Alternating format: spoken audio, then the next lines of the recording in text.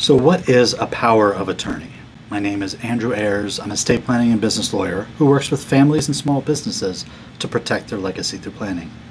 Today we're going to talk about some basics of what is a power of attorney.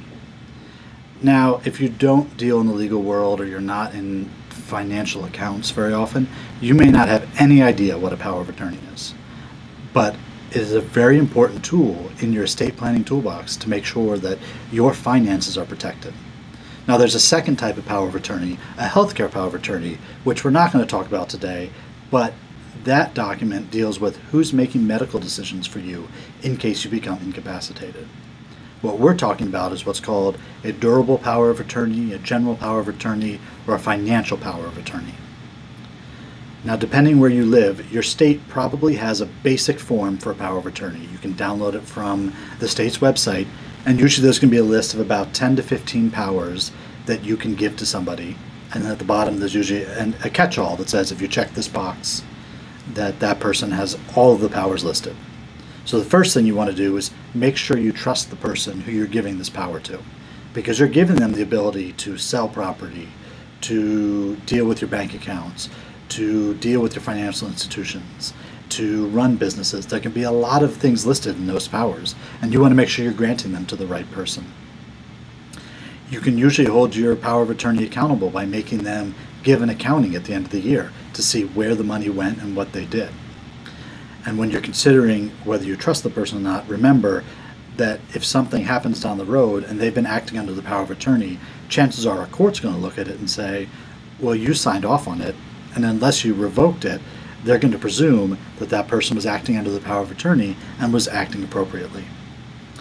Now, a common question I get from my clients is, do I really need one because I'm married?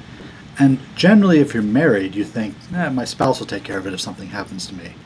But that's not always the case. Some financial institutions will not talk to anybody without a power of attorney.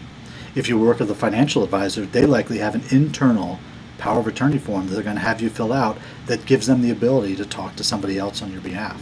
So don't just assume that your spouse will be able to make decisions for you or be able to step in and run your finances. Another common situation I run into is a married couple, and the wife owned an apartment before they got married, and now she rents it out and it's still in her name. Well, if something happens to her, her husband can't just run in and take over the apartment and manage the finances. It's her separate asset. Even though they're married, he's not automatically entitled to work with that asset. So you need to look at your financial picture and look at what your assets are. If everything is joint, then chances are you may not need a financial power of attorney. Everything is probably covered, your spouse could step in. However, especially if you are not married, a power of attorney is very important to make sure that there's somebody in your life who you trust who can help manage your finances and some of the other powers that are listed in case you become sick. Now, the power of attorney does not survive your death. So when you die, that power of attorney is no longer in effect, and your estate plan, your will, or your trust will take over what happens to your assets. So you can think of it as an interim step between when you become sick and then when your executor would take over for your will. So it's a very important period, and that might not be a short period. It might be years if you get sick and are unable to manage your finances, and you want to make sure you have the right person there. Now, there's two ways you can approach this. The first way, you can do it yourself. You can go to your state's website, and they should have a form for you, and you can download it, and you can try to fill it out, and you can probably get this one right because it's a pretty simple form.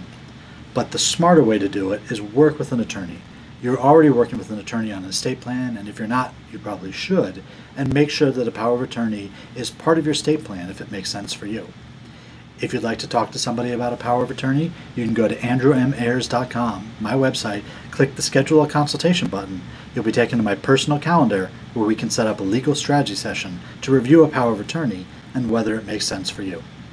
Although you may not deal with them on a daily basis, the power of attorney is a very important part of your estate plan and to make sure that your assets are protected in case something happens to you.